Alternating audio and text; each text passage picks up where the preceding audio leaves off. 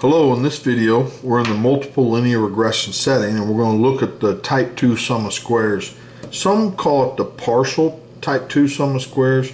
To me, I just call it the type 2 sum of squares. And again, we're in the multiple linear regression setting, which is this y equals x beta, where this has beta 0 through beta k, and this is the error terms. Since we're going to try to develop some distributional properties of the type 2 sum of squares, we need to make some distribution assumptions, and we're going to do that on the error term. Multivariate normal with mean zero, variance, covariance matrix this. Now the general notation is this: R is beta 2, and remember this is a vector, and beta 1, this is a vector. So really it's the increase in the sum of squares regression when all these beta coefficients are added to the model containing all these beta coefficients.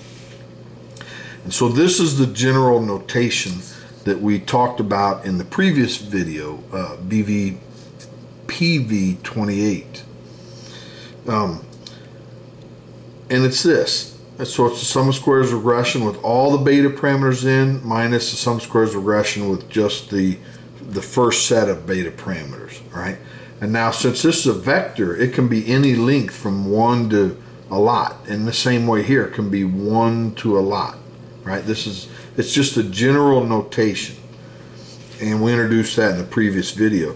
So in the type 2 sum of squares, what it is, and now the notation I'm using here is not, it's not consistent across books and professors.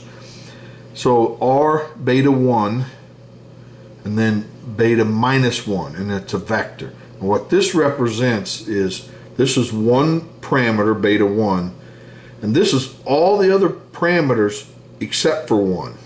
Okay? And this represents the sum of squares with all the beta parameters in it minus the sum of squares with all the beta parameters except for 1, beta 1. And again, beta 1 is all of them, but the beta, we're missing beta 1 here. Now here, beta 2 is by itself, and this beta vector is all of them but beta 2. So that's what the minus 2 is. So it's the sum of squares regression with all the beta parameters in it minus the sum of squares regression with all the beta parameters minus 2. And we keep going until we get to all k beta parameters. K beta, rk, r beta k given beta minus k. And this is a vector. So this is all the beta parameters but the kth one. And it's the sum of squares regression with all the beta parameters minus sum of squares regression with all of them except for the kth one. And so we're really seeing what the increase is in this sum of squares regression with when we add beta k to the model as opposed to the model without it. And that's it. That's type 2 sum of squares. So it's the, some might call this sequential type 2 sum of squares. I just call it type 2 sum of squares. Now really, since we're going to develop distributional properties, we need to convert this to matrix notation. We don't need to, but it sure makes it easier. So generically, R beta I, and this is all the betas except for the ith one. So this actually can represent any one of these previous type 2 sum of squares, right? We just say beta I instead of each individual beta. Now this is the sum of squares regression with all of them, right? We're putting them all in the model. Sum of squares regression without the ith beta term in there. Okay. Now if you go to previous video 28, we write out the full model and we write out the reduced model and we look at it and we develop the hat matrix, etc. And the sum of squares regression was this. And then the sum of squares regression without that ith term is this. This represents the hat matrix from the model without that ith beta term in there. Then we left factor out and right factor out y's. Then what's left, the J's cancel and we're left with this. Now notice that this is the hat matrix for the full model. You know, so it's idempotent, it's symmetric, it's a perpendicular projection matrix onto the column space of X, where X is rank K plus 1. Here, this is actually the hat matrix for the design matrix, or the column space of X when the ith beta regressor or ith beta term is not in there. So it's also a perpendicular projection matrix. It's symmetric, it's idempotent. And it's actually a subset. The column space of this is a subset of the column space of the full hat matrix, right? Because it's really everything but one column missing. So right there, if you were to go and watch a video I called Perpendicular Projection Matrices, we would know instantly that this is a perpendicular projection matrix. So when you pre-multiply some vector dangling in R in space, it's going to project it to the column space of X, but perpendicular or orthogonal to this column space. So it's going to lie in the column space of X, the full model. So notes this is symmetric, and you can do that. You can take it in, but they're the hat matrix for the respective model, and we've shown that they're symmetric. It is the column space of this is a subset of the column space of H, which is equal to the column space of X. It's idempotent. When you multiply this out, now H times H minus I is H minus I, because anything like H is a perpendicular projection matrix on the column space of X. So if there's a vector that lies in the column space of X, then it projects it back down onto itself. And this lies in the column space of X because it's all of them but just one column, so it has to be. So, and the same here, and of course that projects back onto itself. The rank, since it's idempotent, and if you watch my video called Idempotent Matrices, that's really just the trace. And then in previous videos we've looked at the trace of these. And really, so this is, X transpose X inverse X transpose, and then you can manipulate the matrices around, and it makes it the identity, and it's a K plus 1 rank, and this is K because we have one less column, so it's rank of 1, and that's going to play a part in our distribution. So now let's look at the expected value of this type 2 sum of squares. So in matrix form, so remember this is the addition in the regression sum of squares when beta I is added to the model that already contains all the other beta parameters. And we just showed that it's this quadratic form. Now I'm going to defer to a video I have called Mean Variance Covariance of Quadratic Forms, and then from there you can instantly just know that it's this answer. So it's the trace of this matrix times the variance of y, which is sigma squared I, and then it's plus the mean, this matrix, the mean, and that's what we get here. So this is a constant, can come out front, identity times that, and then the trace of this we said was 1, so we just get sigma squared. And then over here, nothing reduces. So this is it. So this is the distribution, or let me rephrase that, it's the mean of that type 2 sum of squares. And it's always sigma squared or greater. And the reason you know that, this is a idempotent matrix. And idempotent matrices are always positive semi-definite. And so this is always 0 or more. And so, and actually one trick that we try to do in hypothesis tests is we make conditions that on the beta parameters that make this 0. So, on average it's sigma squared, and then we're dividing by, the mean square error, and so it tends to be 1. But if the conditions aren't met, then it tends to be more than, sigma squared. This tends to be a positive number which adds to it, which then shoves that test statistic into the tail of the F distribution. Anyway, but I digress. More on that when we get into hypothesis testing.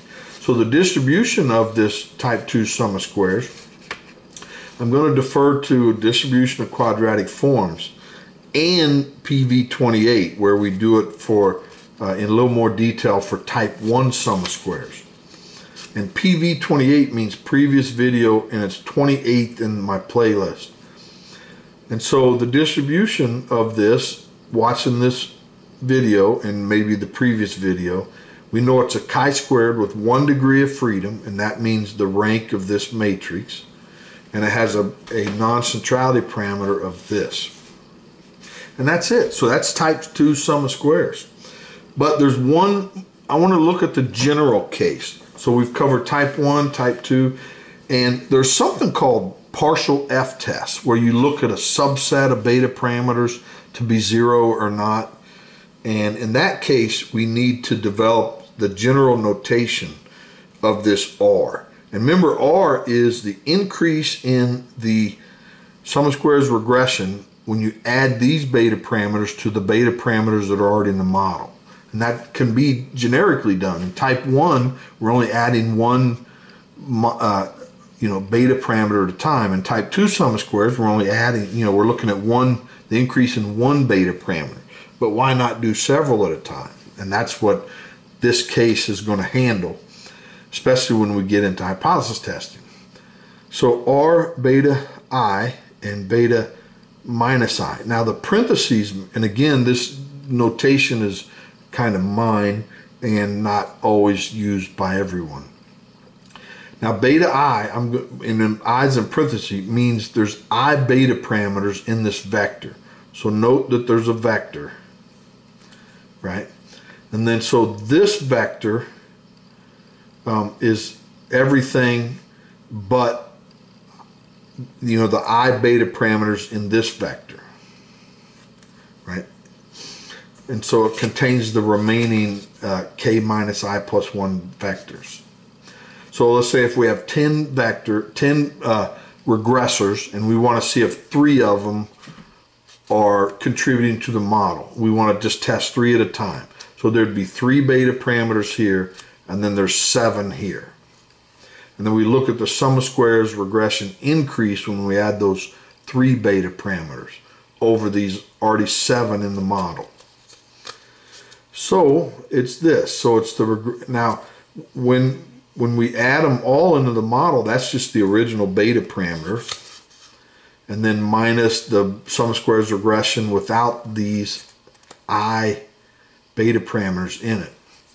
And then of course we can look at, in matrix notation, it goes to this, where this is the hat matrix of the full model, and then this goes to this, where this is the hat matrix of that reduced model.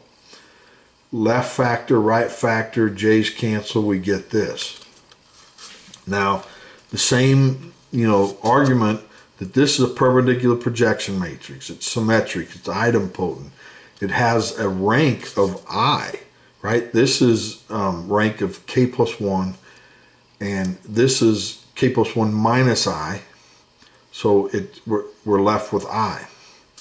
So the distribution of this type 1, or not type 1, but this quantity,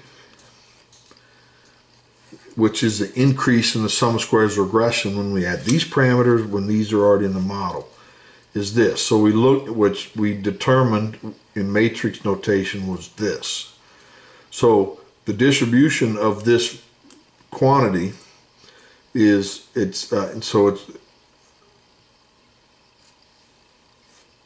actually it should be divided by sigma squared.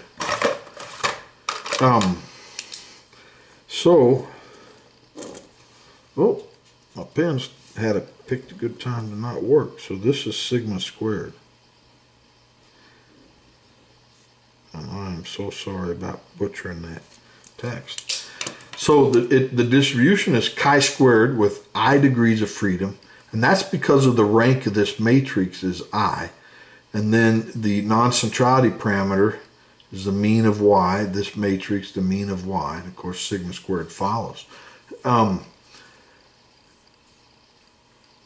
Yep. And so when we do tests, what we do is we put the conditions on the beta parameter. So the the three, or the I beta parameters here, we say, are they 0 or not? And when you make those 0 and put them in this quadratic form, then this goes to 0. And so it ends up being a central chi-squared, which then makes the overall test a central f-test.